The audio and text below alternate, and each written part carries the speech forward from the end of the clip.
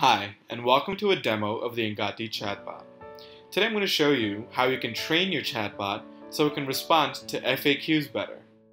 There are two different perspectives available to add query variations and responses, and I'll go over both today.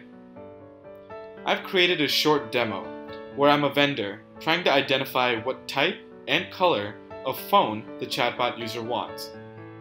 I will display how the flow works and show how the bot can be trained using both the methods that I mentioned previously. Let's test the bot. Here, the bot asks me which phone I prefer, as well as the color. It's a pretty simple flow. Let's take a look at some of the FAQs that are associated with this chatbot. There are currently 3 different responses, along with a couple different questions associated for each one. If I wanted to test the bot internally, as well as have the opportunity to train the bot, I can click the button up here. I'm provided a graphical user interface, where I can type the questions that I have and test to see the response that the chatbot provides. Let me try asking, "Who are you?" The chatbot responds, "I'm Enbo." "What is your name?" Now there's currently no match found because this question doesn't have the appropriate response matched already. Let's change that. If I look here, "What is your name?" is a question that I'd asked. Let's add some alternatives. Name. What are you? So we would like to match these questions with a particular response. I can add that here. I am Enbo. Now if I click the button Train,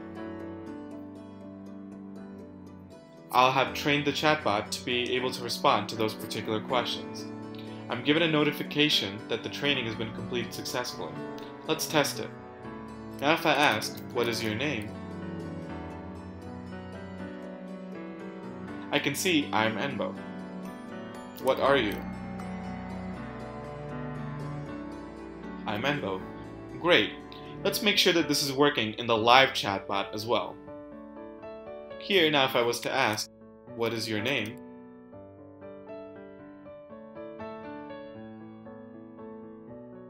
I can see I'm Enbo, which is the exact response that we provided.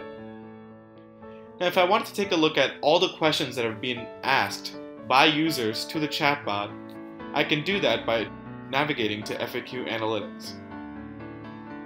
Here, I can take a look at all the questions that have been previously asked to the bot, as well as the closest match to an existing question in the database. The answer that's provided is shown here, as well as something called a match score.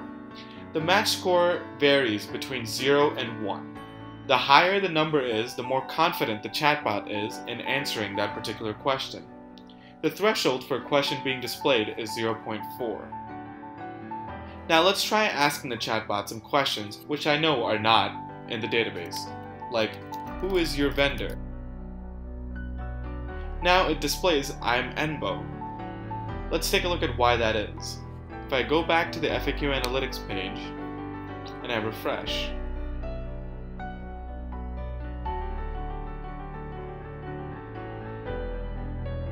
now I can see "Who is your vendor?" being asked. That's matched with the question, "Who are you?" for a match score of 0.66, which is not very high. Let's train this so this particular question can be answered better. I can click the button Train here, and now I can see the question, "Who is your vendor?" Let's add some variations, like vendor. Who is your seller? And now the current response is "I am Enbo," which we don't want. Let's add a new response. "I am selling on behalf of Engati." Now I can add this question.